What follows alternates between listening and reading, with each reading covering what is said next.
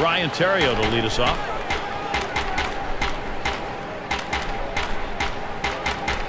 And Terrio ready. First pitch.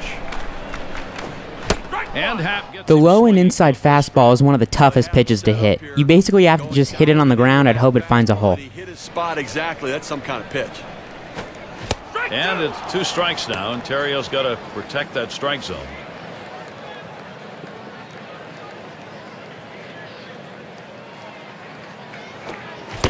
Strike 3, swung on by Terrio, no luck. Now we're going to take a look at this curveball in K-Cam. That was not a good-looking swing on that pitch. Well, good at bat starts with good swings, and bad at bats end with bad swings. And I think he'd want that last swing back if he had the choice. Drops down a bunt. It goes foul.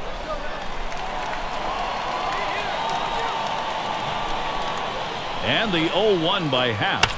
Rasmus gets good wood on it. And it drops in. It's always good to have a man on base when Albert Pujols is coming up to the plate. Well, little action going right now for this team. A single here with 1 out. Little bit of momentum. Let's see if they can bring him across. Base hit his last time. First pitch to Pujols. And Happ gets him swinging for the first strike. And don't think that just because you walk him that he's just going to be a stationary base-to-base guy. He's a great base runner, and if you don't keep an eye on him, he will steal a base on you. A prime chance for production for the Cardinals. Before Albert Pujols, what John was talking about, 14 steals. Berkman should probably be batting 5th or 6th against lefties. He's not very good from this side of the plate. You think about all the different ways he impacts the game.